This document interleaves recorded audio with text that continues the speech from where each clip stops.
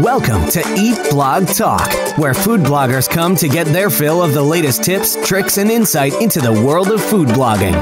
If you feel that hunger for information, we'll provide you with the tools you need to add value to your blog, and we'll also ensure you're taking care of yourself, because food blogging is a demanding job. Now, please welcome your host, Megan Porta. Hey, awesome food bloggers. Do you struggle with knowing exactly what you should be doing to move the needle forward in your business? And do you struggle with knowing what to focus on next?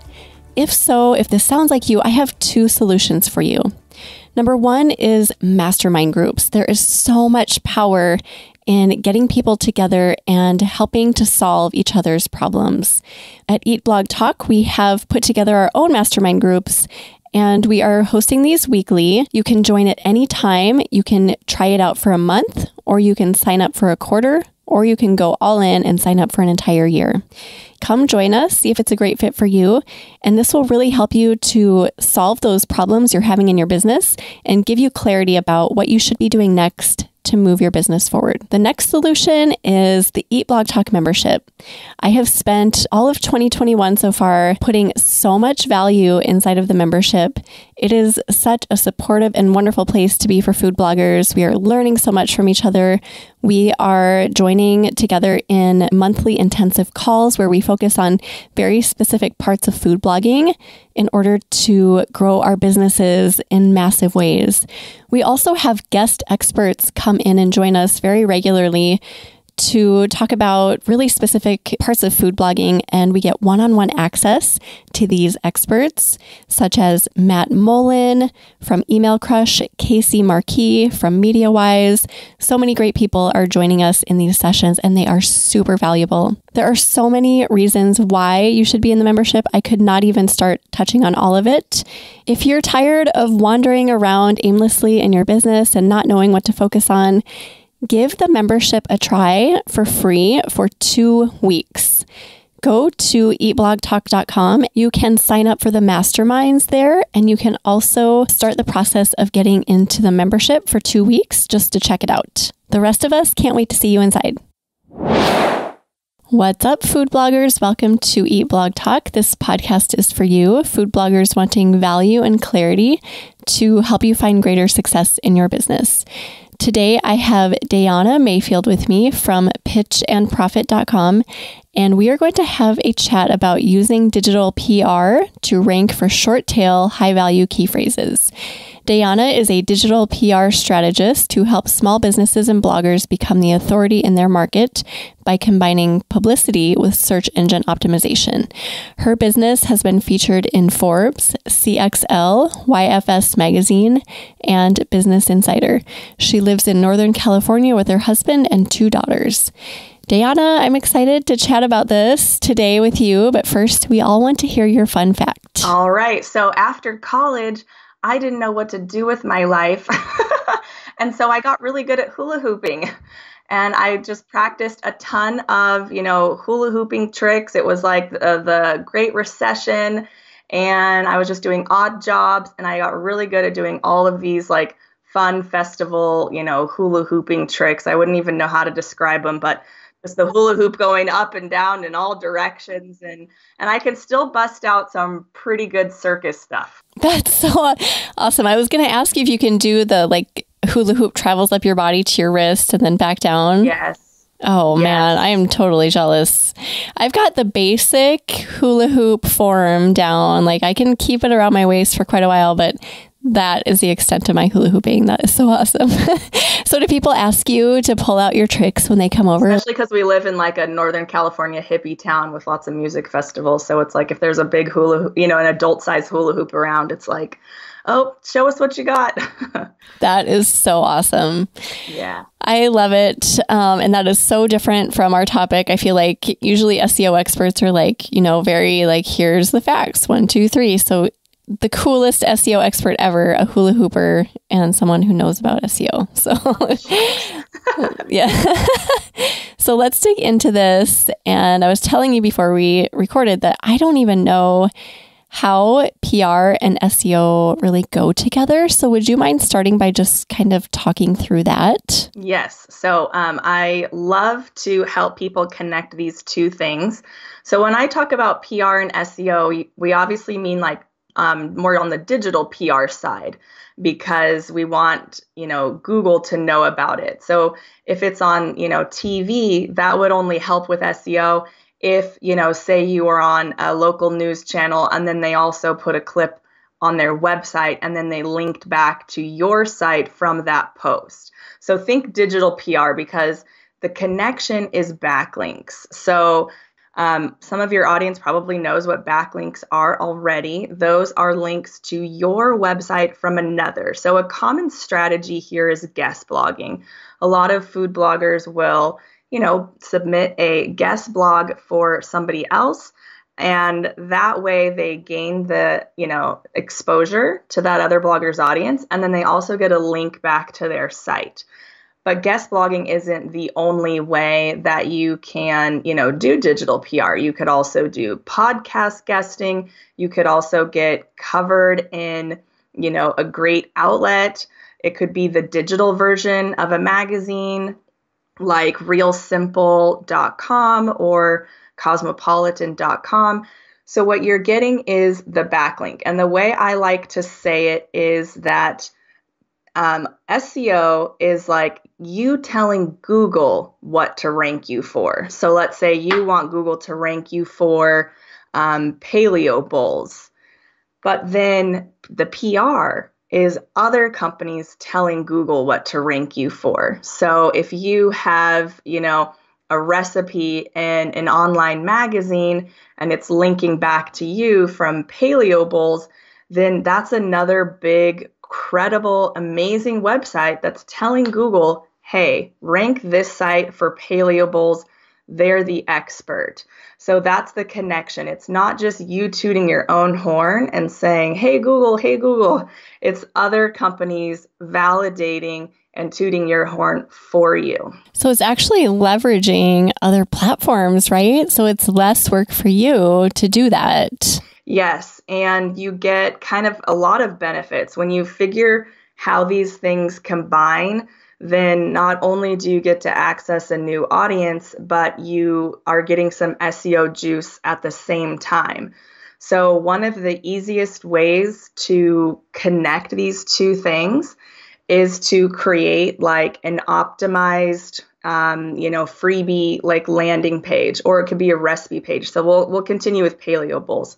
So let's say you had a blog post that was, 20, 30-minute paleo bowls on your website.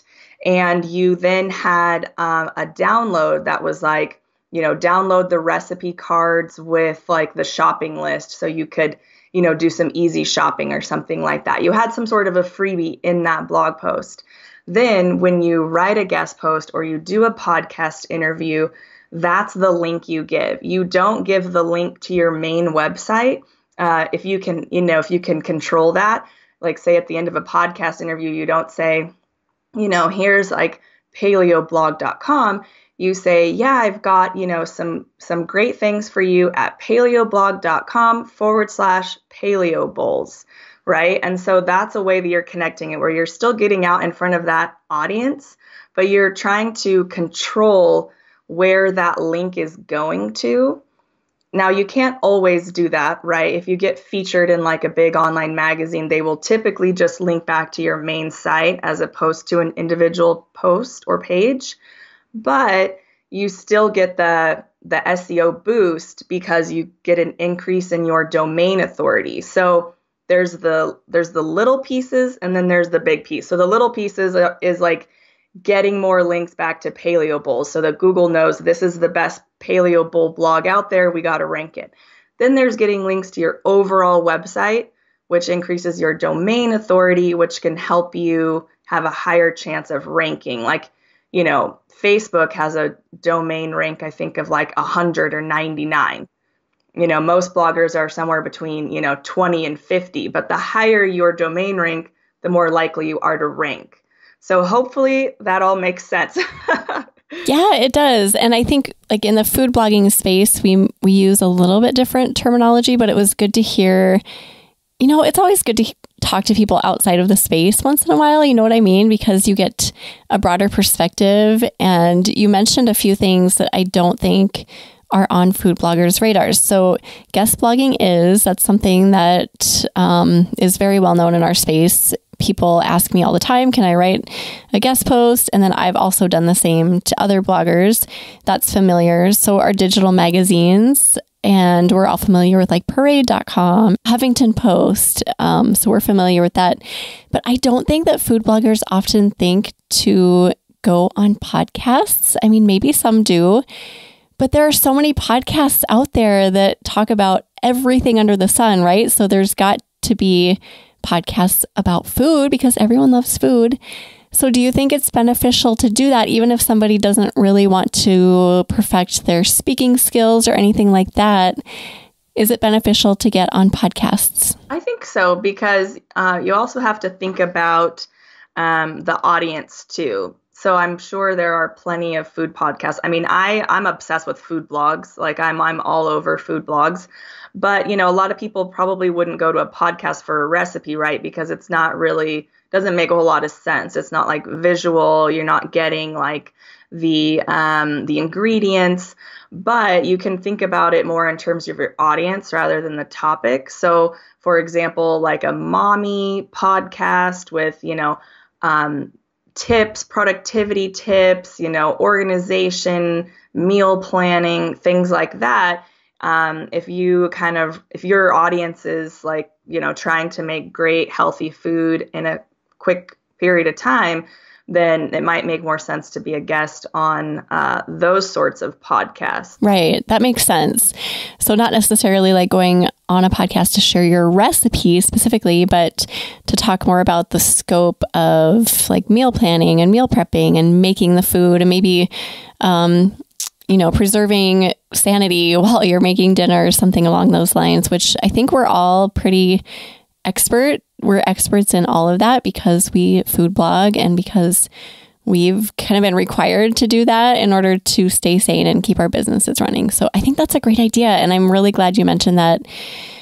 So what else do you have for food bloggers along these lines? Yeah. So I would say that now, as much as PR and SEO do go together, in some ways they also don't, because, PR is great for its own sake. So, if you have the chance to get featured on, a household name online website, then go for it, even if you can't control the link to your site.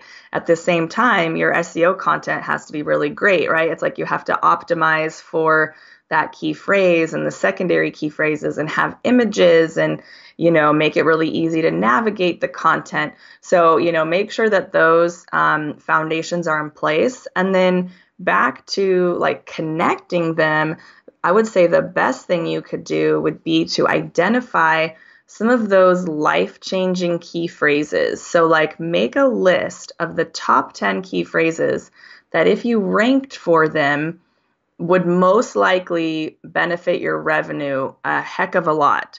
So it's really smart to use PR for your short tail key phrases.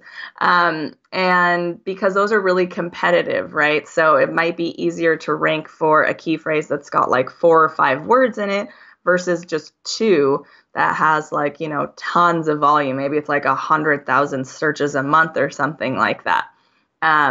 So make a list of what would those key phrases be. And oftentimes those are more like the pillar page or like kind of the head of the topic cluster. I don't know if you've kind of heard of those terms, but basically just fancy ways of talking about a group. So I'll keep going with my paleo bowl example because I eat a lot of those and I look up a lot of recipes for those. So if, paleo bowl was on your top 10 list, then you would probably also have key phrases like, taco paleo bowl or like, I'm trying to think of something, cabbage paleo bowl or chicken paleo bowl, right? There would be like other things poking off of there. But if you ranked for the short tail, like the kind of the head of the group, then that would give SEO juice to all those other ones because you're linking out to all of those other ones and they can explore those recipes in more detail. So think of like your top category pages, your roundups, your short tail key phrases, make that top 10 list. And then whenever you are doing a podcast interview or a guest blog, then pick which, one is the most relevant and link back to those top 10. So that way, you are using PR to go for things that are more competitive. So you're giving yourself like a bigger chance. And then for your long tail, you're just doing the SEO. Oh, that is so interesting. Okay. So you're recommending like looking through your content and determining what is maybe most popular. And you said identifying life-changing key phrases. I love that, the way you phrase that. So life-changing would be something that you really want to rank for. So let's say it's chili. So just making it really simple, like chili recipe or something like that, and making that your pillar page. Is that kind of what you're saying? And then building things around that are more specific? Yeah. And then building links to that pillar page. So, people get overwhelmed when they think, oh my gosh, I'm going to use PR for SEO. I'm going to be so busy. Now, not only do I have to write a post, but now I have to do 2 guest blogs and 3 podcasts for every post. Like, that's not what we want. What we want is your top 10 list. So you're only using PR for things that are really both competitive and then also high value. So if it's like, chili recipe, then in your top 10 list, you would put, your URL and your target key phrase. So most likely the URL would be something like yourblog.com/chili-recipe. And then the target key phrase is chili recipe. And then when you're writing a guest post, you include chili recipe and then you link back from there. So then Google has all of these signs. Google has your post, which has the URL chili recipe.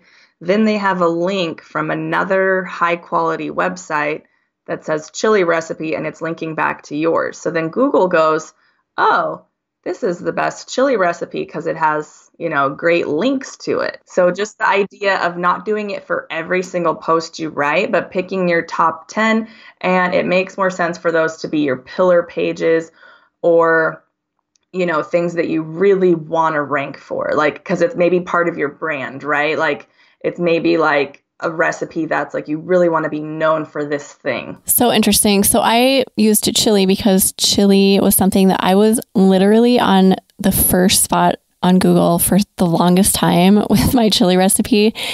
This was a long time ago and I was like, wow, that's so cool. I didn't even try and I was just there.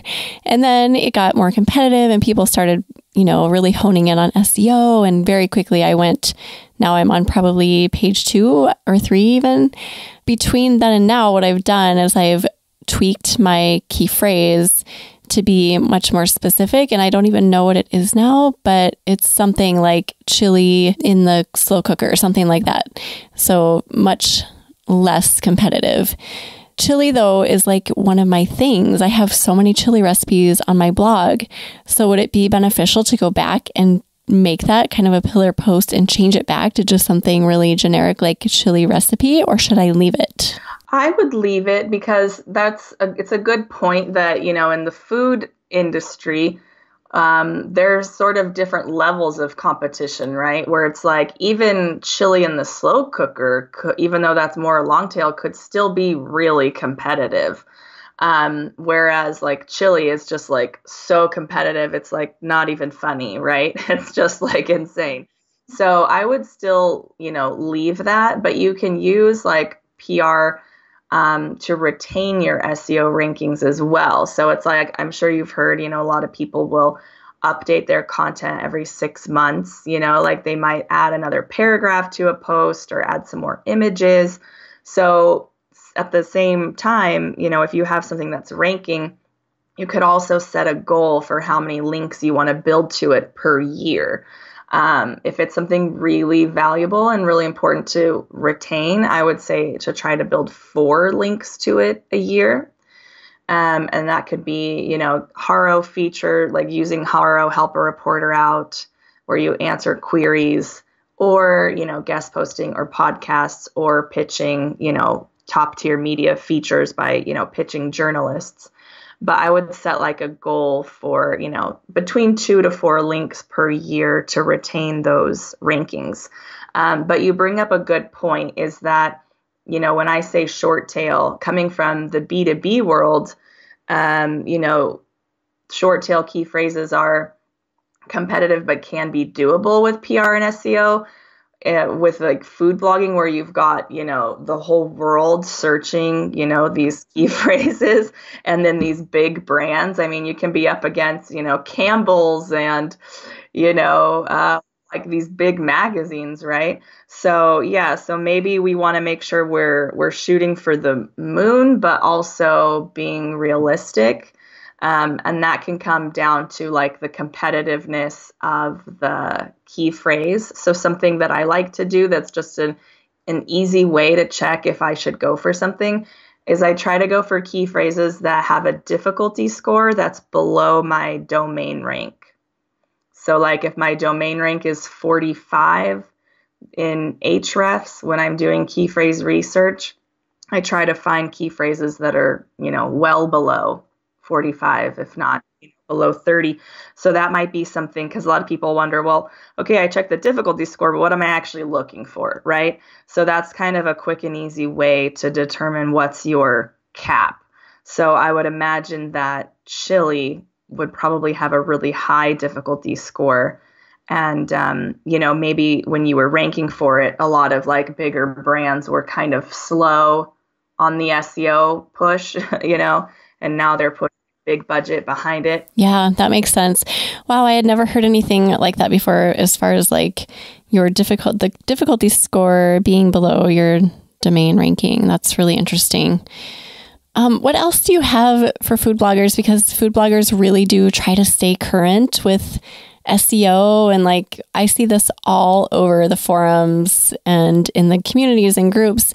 This is a top thing that people want to know about, SEO, as it relates to food blogging. So do you have any other tips, goodies, nuggets for us? Yeah, I would say that, as much as like, PR helps in terms of, telling Google that this is worthy, telling Google that people are interested in this, your on-site content still has to be, really, really great. And so, it's just as many images as you can and the length, but also it's like making it readable, right? Where it's like putting that jump to the recipe button so that people aren't having to like scroll so far. And then, one of the kind of top things that SEO specialists are doing now is getting really, really good at adding secondary key phrases. I don't know if food bloggers are, kind of doing that as much. Like one of my favorite tools for this is phrase.io. It's FRASE.io.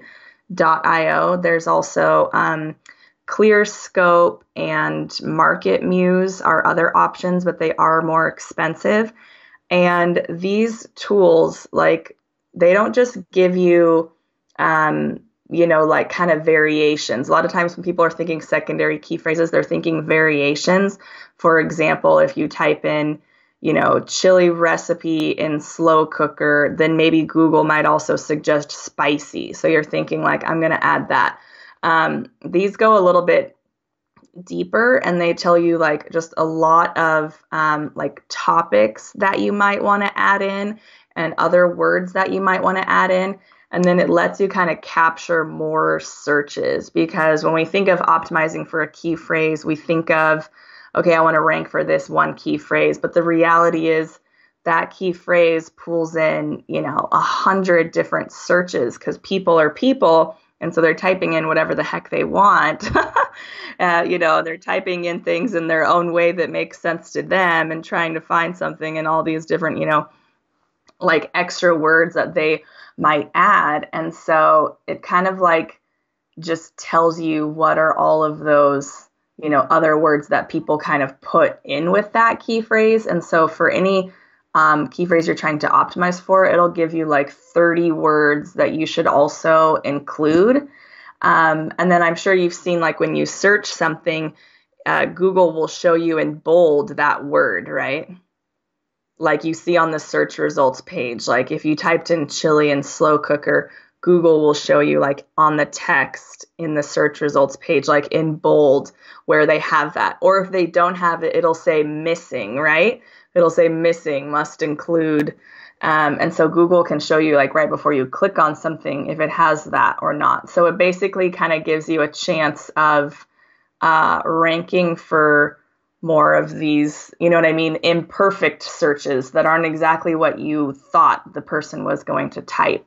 And then it'll show them in your text that, yes, there's this word, because Google will pick that up and put it on the search results page. Okay, so I have never heard of phrase.io, but I am going to check that out. So what do you recommend for doing just basic primary keyword research? I would say in terms of a software that's affordable, but still like, you know, has all the research aspects you need, I would say Mangools. So that's Mangools, Mangools. They don't have some of the like really advanced, you know, tracking stuff that these like $100 SEO tools have, but it's $30 a month. And they have really, really great, you know, key phrase research features, like the ability to set your parameters, like set your difficulty score, type in some different topics, and then get all of these ideas for, you know, your primary key phrase.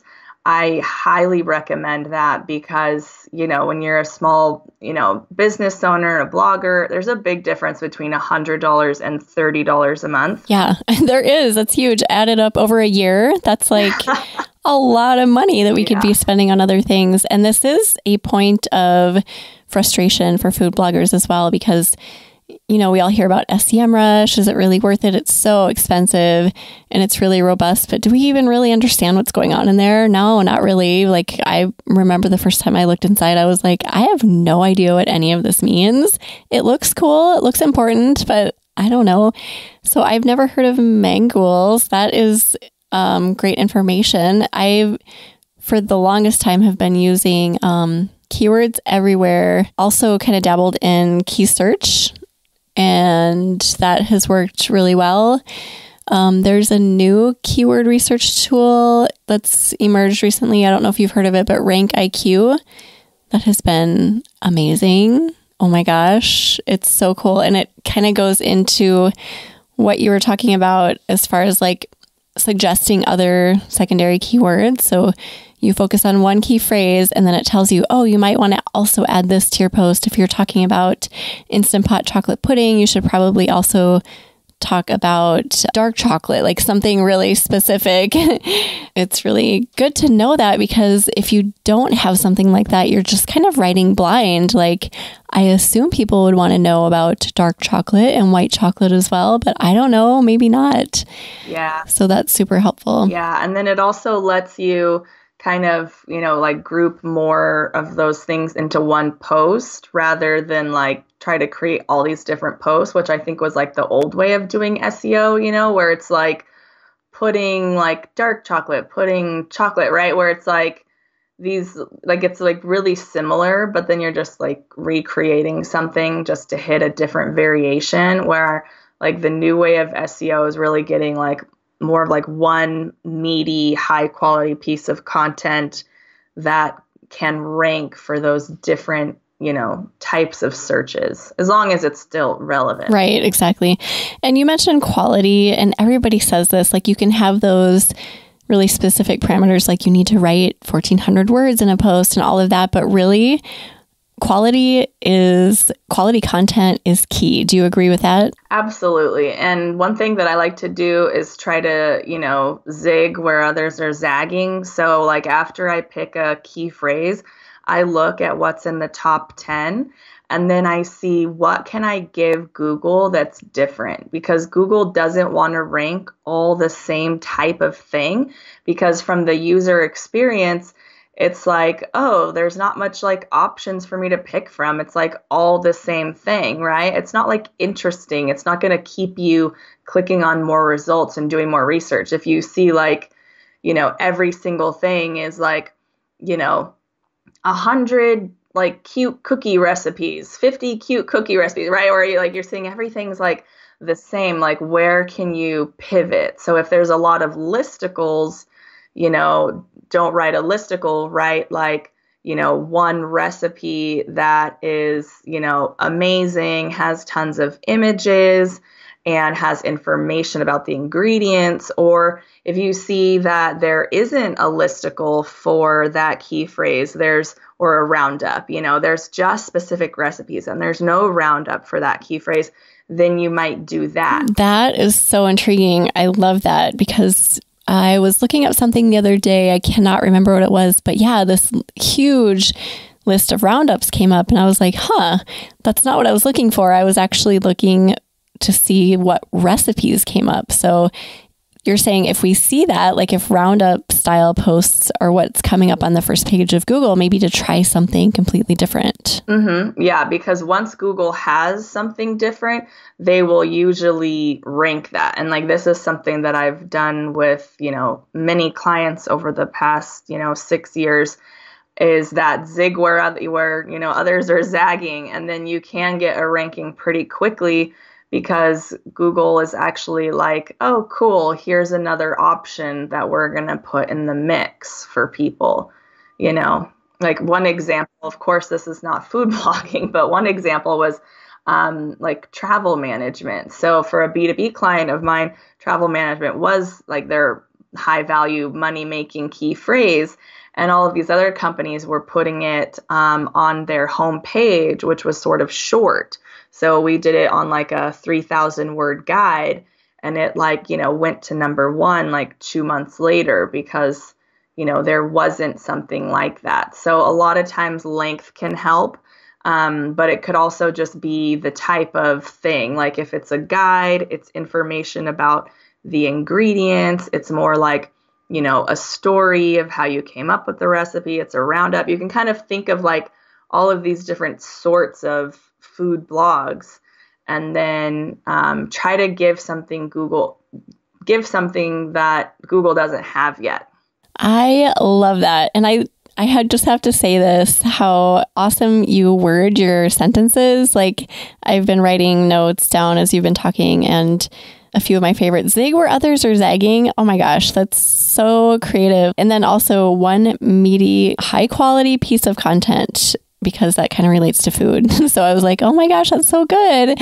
But seriously, like one really just robust, like something that has all of the information, which is kind of what we're doing now anyway, but just to have that in our minds, like just creating one meaty, high quality piece of content that answers everything about topic X.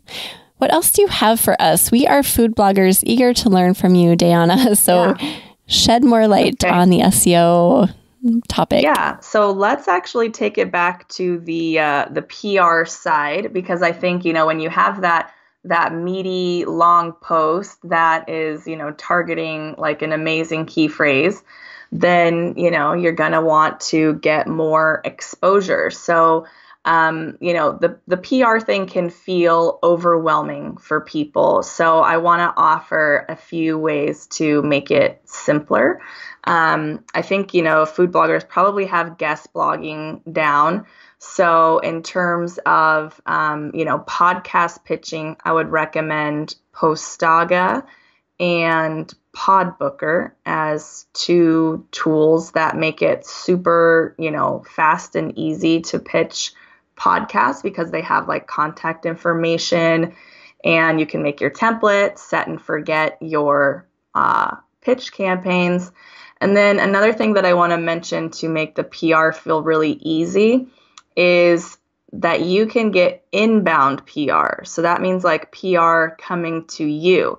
So what I would suggest would be to make a list of, say, 50 relevant journalists. So like who writes for, the outlets that you really want to be covered in, make a list of them, and then connect with them on social media and comment on their posts once a month. Because if a journalist doesn't know you exist, they're not going to be able to ask you to give a quote in an article, right? Or to be featured. So I think that, connecting with journalists online and in social media is like a very underutilized way to get media coverage.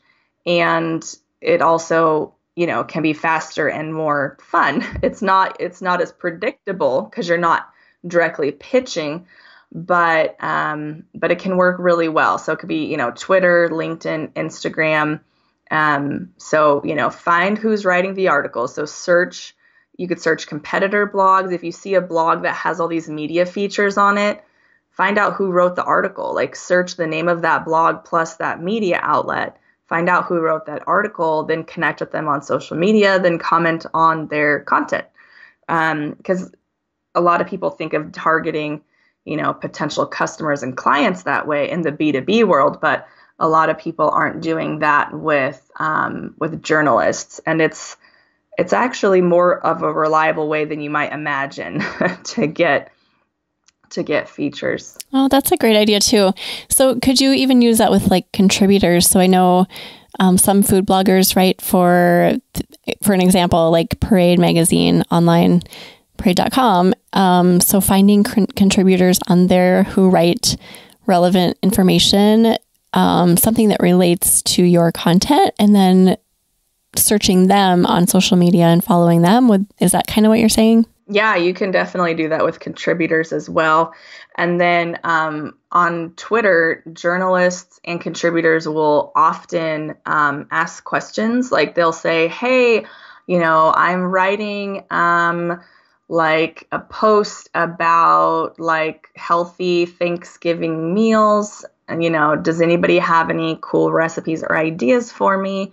And then they'll either like just want you to reply on the tweet or they'll actually put their email.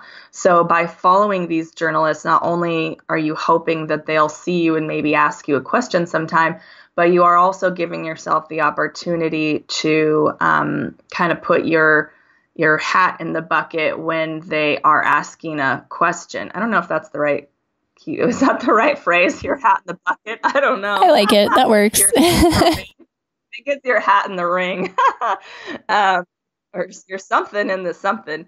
But so yeah, they will often write, things. So for me, like as a publicity strategist, just yesterday, somebody that I was following asked on Twitter, what are tips for small business owners looking to do PR on a budget? So then I replied to her tweet, but then I also used hunter.io, which is a cold email finding tool.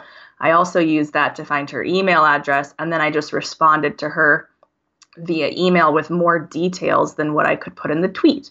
And so she wrote back, thanks. If I include this in the article, I'll let you know. So that only takes, 5 minutes. But if you're doing that a few times a week, you're definitely going to get featured in the media, which gives you new audiences as well as those backlinks that boost your SEO. So, pay attention to what those relevant journalists are, asking online. And you can also use hashtag journo requests. So GOURNO, journo, not journal requests. And then that's a quick way to see what journalists are asking on Twitter. And you can just kind of scroll through. You just, check that hashtag and just scroll through to try to find anything related to food or lifestyle or, cooking or meal prep or whatever you feel is relevant for you. So the hashtag is JOURNO request? Mm-hmm. And and then that's like a thing that journalists use when they want, they're basically trying to get responses and experts to answer their question so that they can quote them. Awesome. And I think the moral of the story here is just show up on those platforms and also be ready to contribute or to offer your information and know what you're offering too if they ask for something. So that's a really great recommendation.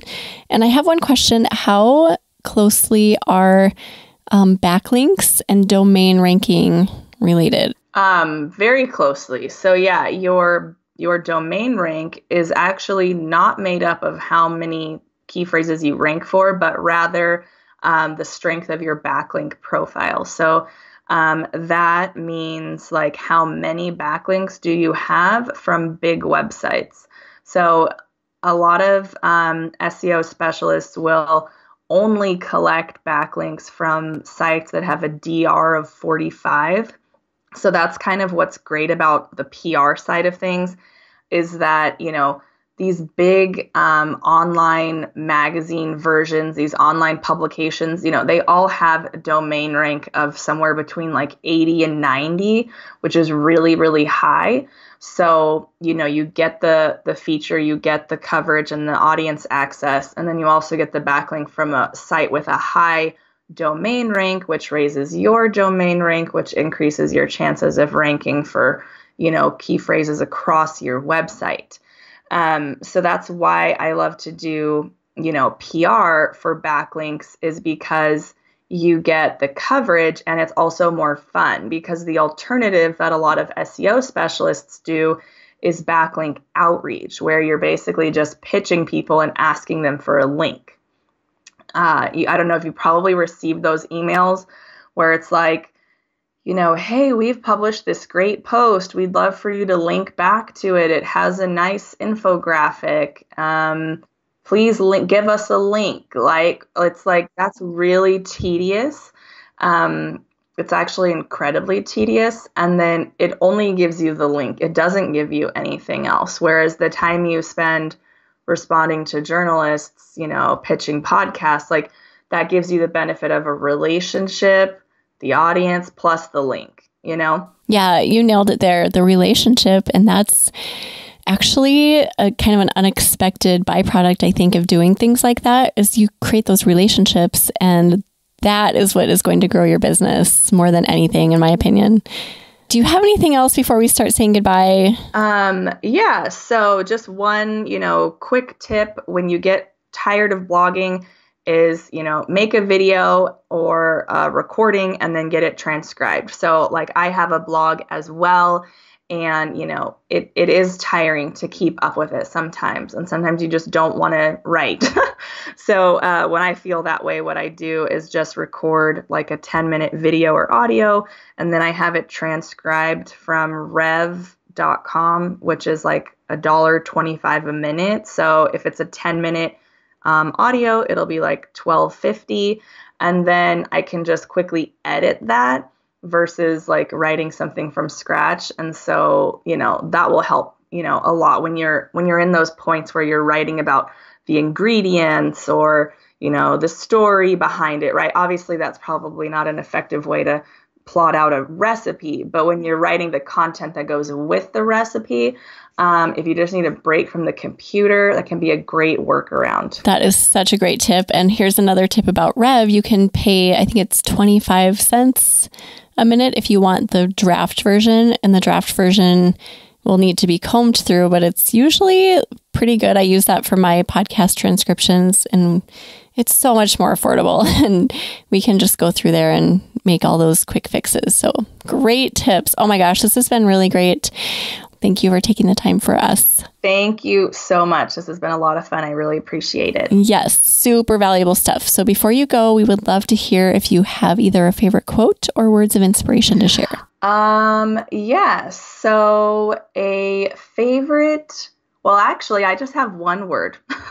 I have one word of inspiration, and that is simple. You probably have heard people do like their word of the year. I have the word simple written down on my wall, and it has felt like really healing, you know, to not try to be doing all the things. So, you know, as much as this stuff sounds complicated, I just always urge people to find ways to make it simple. After 2020, I think simple is probably most of our keywords for the year. Like, yes, please. Sign me up for that. We are going to put together a show notes page for you, Dayana, and we will put that at eatblogtalk.com/pitch and profit. So if anyone wants to go peek at that, you can do that easily. Tell everyone where they can find you online. Where's the best place to find you? Yeah. So, you know, the SEO PR resource hub has, insights into different services, tools, how to create your strategy. So you can find the SEO PR Resource Hub at pitchandprofit.com/SEO-PR. Well, thanks again for being here so much. And thank you for listening today, food bloggers. I will see you next time. We're glad you could join us on this episode of Eat Blog Talk. For more resources based on today's discussion, as well as show notes and an opportunity to be on a future episode of the show, be sure to head to eatblogtalk.com. If you feel that hunger for information, we'll be here to feed you on Eat Blog Talk.